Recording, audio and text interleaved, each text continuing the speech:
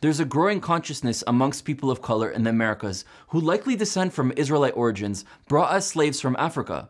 Unfortunately, due to generations of trauma, loss of identity, along with the almost total rejection of this conversation amongst mainstream Jewish spaces, many Black Hebrew Israelites get to the wrong conclusions and lash out at the Jewish people.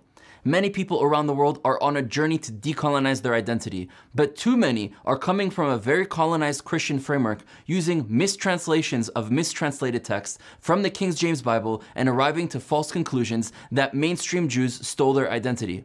To those watching this video that have never heard of this, it is a fact that a large percentage of the Black slaves sold during the Transatlantic slave trade were of Israelite tribes displaced in Africa. Over 20% of the slave trade consisted of Africans capturing ethnic Igbos, which have an ancient tradition that they descend from the tribe of Gad, in what is today called Nigeria, and selling them to Europeans. It is not white people that went inland to take Black slaves. It was other Black African leaders who took certain groups of people in Africa and sold them to the whites on the coast. I mean, think about it.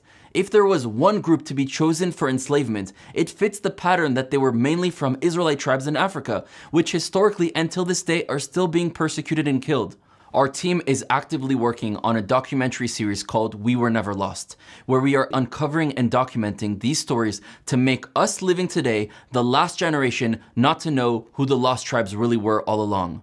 Sometimes, even the most destructive rhetoric always contains a grain of truth. Yes, there is validity that many people of color in North and South America and the Caribbeans have Israelite ancestry, and there is an undeniable movement of return consciousness that is getting these descendants to wake up.